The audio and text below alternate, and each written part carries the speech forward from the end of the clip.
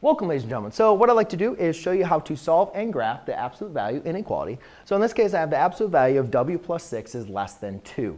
And I notice that my inequality here is a less than, or my absolute value is less than its value. So therefore, this is going to provide a compound inequality of and when I create my two cases. So when doing this, I got to make sure that when I create my two cases, I'm going to have to negate this side for one of my cases. I got to make sure I flip my sign. So my first case, I can remove my absolute value when I create my two cases. I have w plus 6 is less than 2.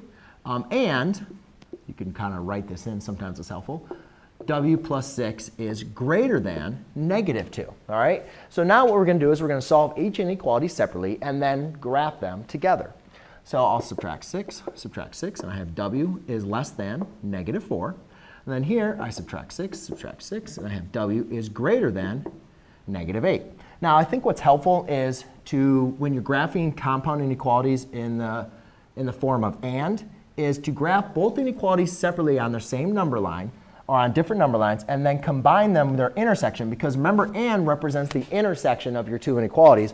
Represent that on your final one. So let's see, we're going from negative 4 to negative 8. So let's have 0 be right here.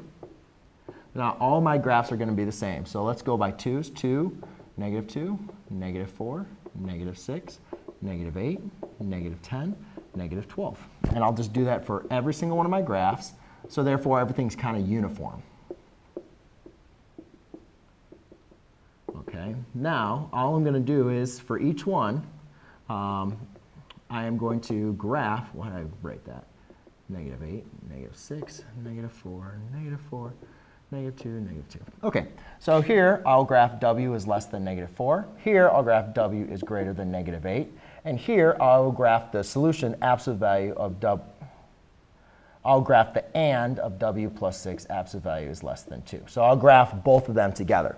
So this states w is less than negative 4. So I go to negative 4, put in a dot. Since it's less than and not less than or equal to, my point is going to be open. Then it says all the values that are less than. Well, all values that are less than negative 4 are going to be to the left. Here I have w is greater than negative 8. So I put a point at negative 8. And then again, it's greater than, not greater than or equal to. So it's going to leave left open. Then all the values that are greater than negative 8 are going to be to the right. Okay? Therefore, you can see that these two inequalities intersect only between my 2 points.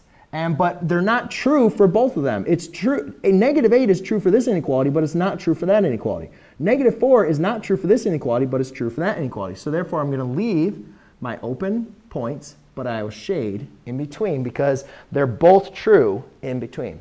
So there you go, ladies and gentlemen. That is how you solve and graph your absolute value inequality. Thanks.